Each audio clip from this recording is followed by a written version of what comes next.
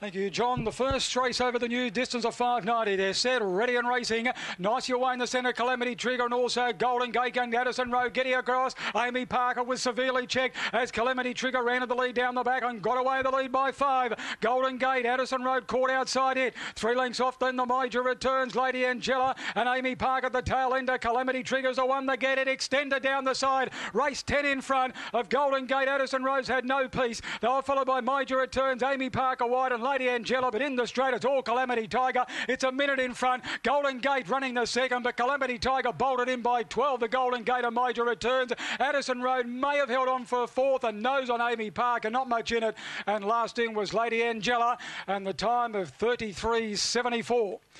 33.74, and it is absolutely bolted in number 4, Calamity Trigger. Got away beautifully this evening, straight to the lead going down the back and just extended from there. So he's the first dog to win over the new distance of 590.